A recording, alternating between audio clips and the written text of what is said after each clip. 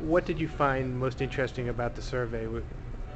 Well, I really found it interesting that Karen Mars said that 64% of people would take 20 hours of training to get better prepared.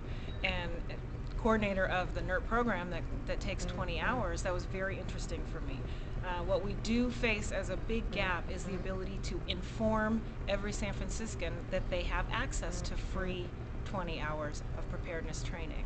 So if we were able to reach everyone with the message that this training was available, I can imagine the growth of our program would be absolutely astronomical.